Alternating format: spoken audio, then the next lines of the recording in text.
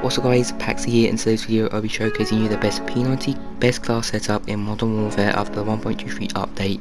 Make sure you subscribe and turn those post notifications so you never miss an upload. Like the video if you do enjoy these class setups, follow my socials below in the description. So let's get into the best P90 class setup in Modern Warfare.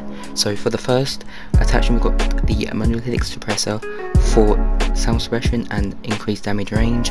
Then we've got the full stack retribution barrel for recoil control, bullet velocity and damage range. Then we've got the tac laser for aim down sight speed, aim stability and aim walking steadiness. Then we've got for the fly strap is on the stock, we've got sprint to fire speed and aim walking steadiness. And then for the last attachment we've got the simple grip tape, aim down sight speed and sprint to fire speed. So these clips I'm going to be showing you the control spread of the P90. As you can see it's going very up without even controlling it. As you can see it's not actually that bad of a control like I use. Now we've got the fire spread, not very good, but it's without controlling it. And then this is how much recoil you can get without it doing it. And then this is the hit fire spread controlling it as well. So you can see it's not actually that very bad of a weapon if you're trying to control the recoil.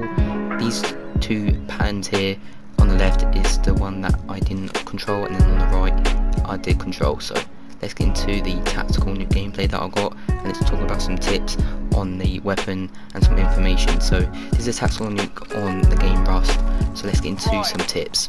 This SMG can literally make you as an assault rifle player if you use these attachments correctly. If you use these attachments correctly and know how to push and rush these players, then you're going to be dominating your warzone and multiplayer lobbies. Let's see how you can do that for this weapon. So the first thing is that this weapon is very accurate with no recoil whatsoever. As you can see in the gameplay, it has basically no recoil that you can sort of control. If you've got decent control accuracy and you know you're going to be doing a lot of damage with this weapon, you're going to be doing also very good in Warzone as well, because this is a very accurate weapon to use in Warzone.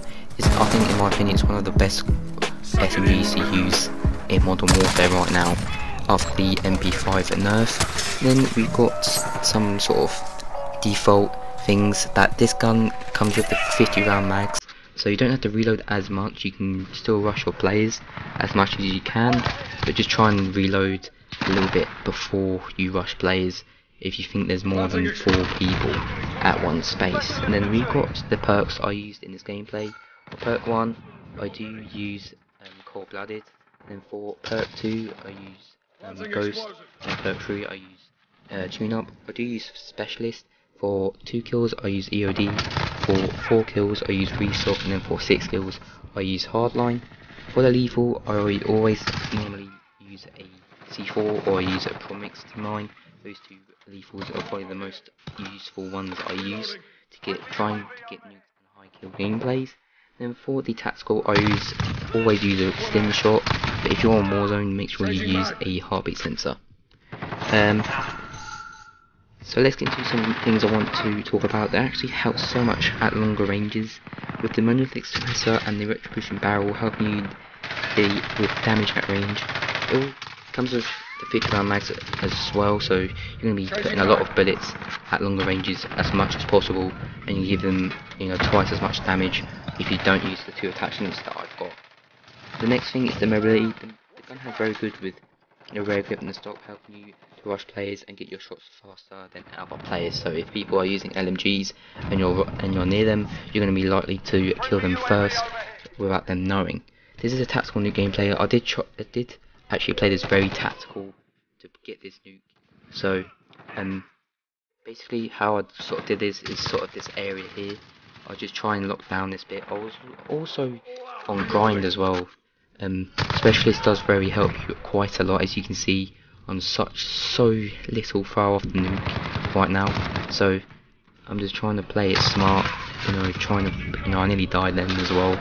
Stim shot definitely helps you quite a lot, and I've got all the perks in the game right now, so I should be very good right now. Should be easy to get in this tactical NUKE. As you can see I'm like 2 kills off. I'm just trying to play my game, trying to not get killed. That guy nearly killed me. I don't know if I had good enough reflexes. I nearly got killed then again. You know, good thing that I've got quick fix on as well for the specialist, because it gives you all the perks in the game. So after you get about 7 or 8 kills, you'll be able to get all the perks in the game, and it actually really helps you quite a lot. As you can see, I'm like a few off the nuke now. You know, I'm just trying to just control this sort of area. That's what you want to do in Rust. Just control this area and you'll do very good against players, not even good players. You'll be able to just lock down the map. I only actually died here on the 24, as you can see. You know, also on the 25, nearly died, but thankfully quick fix actually helps. You know, I was really scared here right now. You know, just trying to just cover this bit. You know, trying to get the nuke. But this is my second nuke actually in Modern Warfare. I got that setting on where you can just press the square button and it actually just picks up a weapon, or it just reloads, but you have to hold square, like hold down square, but instead of just tapping it. So as you can see, that's another kill. I'm on 28 now. You know, I don't know what these spawns are doing, and again that guy just spawned behind that again.